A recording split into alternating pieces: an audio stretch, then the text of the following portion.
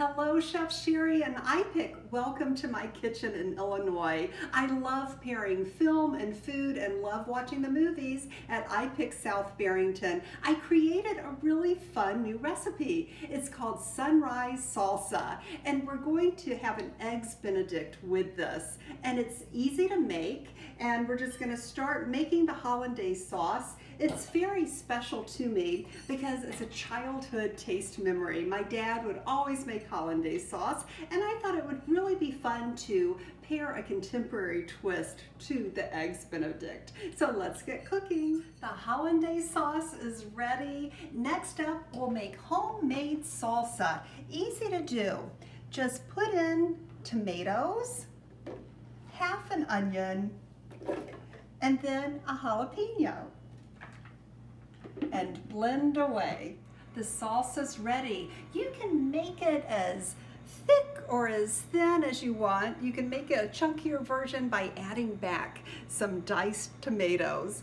Next up, we need to toast the naan bread with smoked Gouda cheese. I think naan bread is a great substitute for English muffin. It gives a new twist on an eggs Benedict.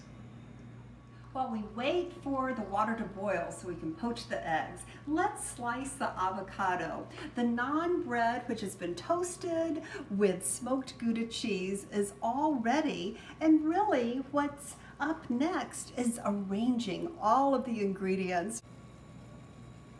Next up, we poach the egg.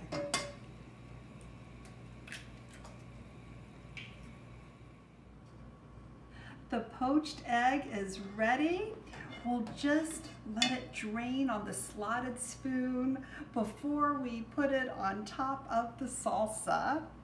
We'll gently lay it on top, and then we'll put some of the hollandaise sauce. We'll drizzle that on. And this is a dish that you can eat any time of the day. It doesn't have to necessarily be a breakfast, brunch, or lunch. Breakfast for dinner is always delicious. And of course, the pairing of film and food is always a winning combination. Let's take a bite.